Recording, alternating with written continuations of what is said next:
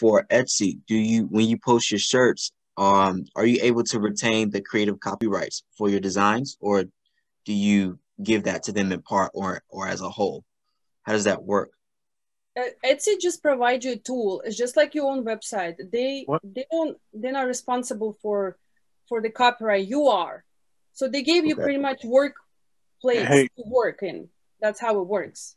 And you have to take care of your own legal stuff. So it's, you know, the site that you can go and check out for trademark and all that.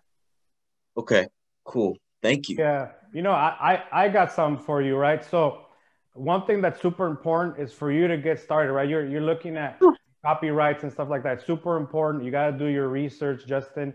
But the reality is, as long as you're creating your art, put it up there, start selling, and make sure that the stuff that does well, go ahead and trademark it right away, right?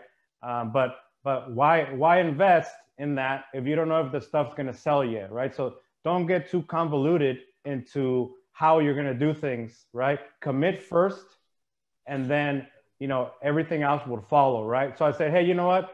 I want to have this huge webinar and I want to inspire people. I started blasting and committing first, and then figured out how the stuff's going to connect, right?